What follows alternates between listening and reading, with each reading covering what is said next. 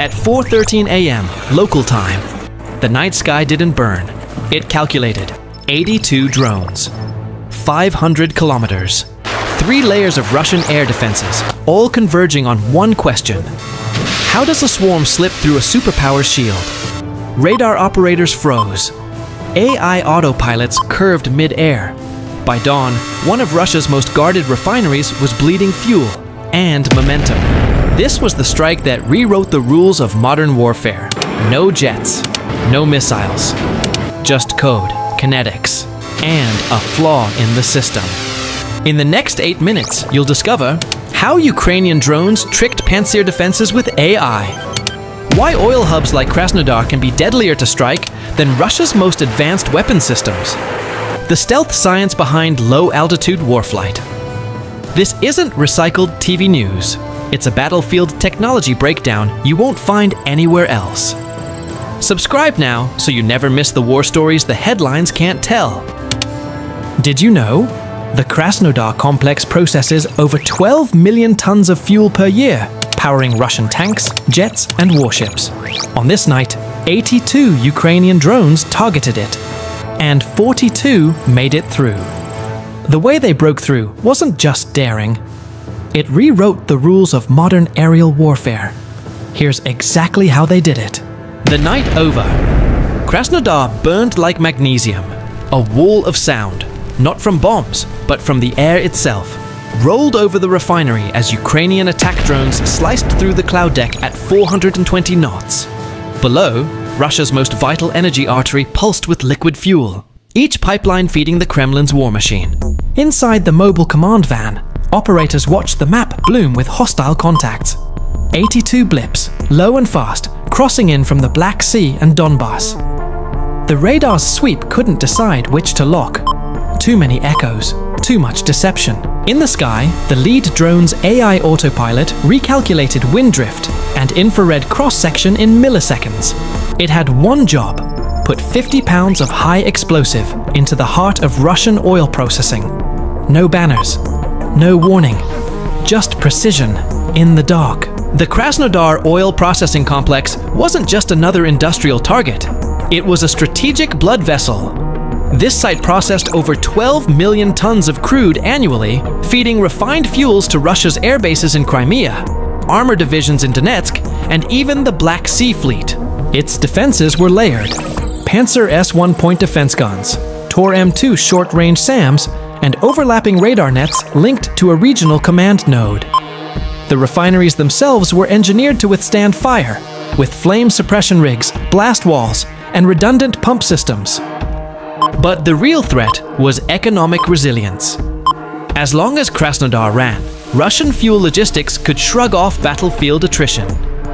Ukraine's planners knew that a single night strike could ripple through Russia's war economy, stalling mechanized offensives, grounding sorties, and spiking civilian panic at home.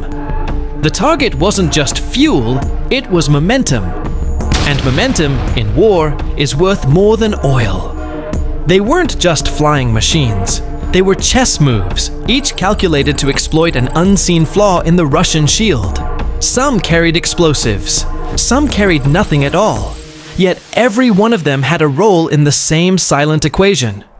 By the time Russian radar realized which were real and which were ghosts, it was already too late.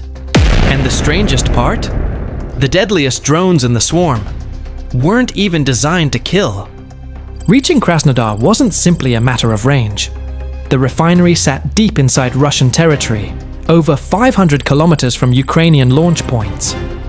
Direct approaches risked detection by early warning radars in Bryansk and Rostov. Flying higher would give away the drones to radar sweeps. Flying too low meant burning more fuel and risking collision with terrain or power lines. And then there was the time on target problem. Hitting multiple refinery units, railway choke points, and gas processing plants simultaneously required split-second coordination. Too early, and the defenses would focus. Too late, and the window of surprise would close. Electronic warfare was a double-edged sword. Ukrainian jammers could blind Russian radars, but jamming too aggressively might trigger automated countermeasures, causing Pantsir to spray the sky blindly. Every variable was modeled, every failure mode imagined. And yet, there was one truth in mission planning. Once the drones crossed the border, physics and code would make the final decisions, not the human controllers in Kiev. The strike package wasn't just a swarm, it was a layered aerial ecosystem. Primary strike platforms, UJ-22 airborne drones, piston-powered, low observable, cruising at 120 knots with a 1,000-kilometer range. Payload, 20 Kilias warheads tuned for industrial machinery penetration. Long-range Beaver drones, composite airframes with low RCS skins, built for deep penetration and GPS-denied environments. Improvised loitering munitions, converted commercial UAVs with thermal masking for refinery targeting. Navigation and targeting. Each platform carried a hybrid guidance suite, inertial navigation fused with GLONASS, GPS spoof resistance, and AI-based visual recognition. The AI didn't just see, it could identify heat blooms from active distillation units and prioritize impact points in real time. Electronic warfare integration. An accompanying layer of decoy drones, broadcasting false IFF signatures, drew Pantsir fire away from the main strike group. Some even mimicked the radar profile of incoming cruise missiles to saturate defenses. Power management. The most advanced drones adjusted throttle and altitude dynamically to reduce acoustic footprint. At 300 feet AGL over flat farmland, they were quieter than the wind through a tree line.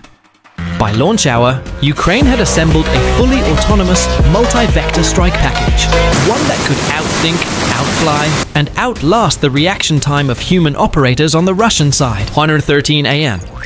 Krasnodar's night shift was steady. Steam stacks lit against the dark, pressure gauges ticking. At 65 kilometers out, the first decoy drones flared on Russian radar. Pantsir turrets slewed, sending tracer bursts into empty sky. Seconds later, the real strike wave, 42 drones, slipped through a gap in coverage. Riding the shadow of the decoy's radar bloom, the lead Beaver dropped altitude to 180 feet, clearing a row of storage tanks. AI visual targeting confirmed. Unit 3 distillation tower, active, 95% thermal output. Target lock, probability of kill, 0.94. Impact velocity, 410 knots. Kinetic energy, equivalent to a 1-ton car hitting a wall at 1/200 nanometers. The first explosion ripped open the column, sending a jet of burning vapor 70 meters high. Within seconds, secondary fires bloomed as adjacent lines overheated. 3 minutes later, simultaneous hits struck the rail yard and gas compressor station. By the time Russian fire crews mobilized, Krasnodar was already losing millions in fuel stock and seconds in war momentum. Thermal imaging from Ukrainian recon satellites showed 3 refinery units offline, with heat plumes dropping by 80% within 25 minutes. The rail yard strike severed a key supply artery feeding the southern military district. Analysts estimated the economic loss in the tens of millions. But the real cost was operational paralysis. Refineries like Krasnodar don't restart overnight. Damaged distillation columns require custom parts, specialized crews, and weeks, if not months, of downtime. For Russia's frontline armor and aviation units, that meant tighter fuel rations, reduced sortie rates, and an inevitable slowdown in offensive operations. The war economy had just been punched squarely in the lungs. For Ukraine, this was more than retaliation. It was economic warfare by precision. By targeting refineries instead of cities, Ukraine framed the strike as legitimate under the laws of armed conflict, while hitting the Kremlin's most vulnerable flank: its dependency on fuel revenue. In Moscow, the political fallout was immediate. State TV scrambled to downplay the damage, even as satellite images went viral. On the battlefield, commanders facing fuel shortages were forced to choose: feed the tanks or feed the jets. Either choice slowed Russia's momentum, and momentum, once lost, is rarely regained. War is no longer just fought in trenches and skies. It's fought in data streams, supply chains, and fuel lines. If you want more deep dive breakdowns of the tech, tactics, and strategies shaping modern warfare, subscribe now. Stay sharp. Stay informed. Because in today's battle space, knowledge is the most powerful weapon you can carry.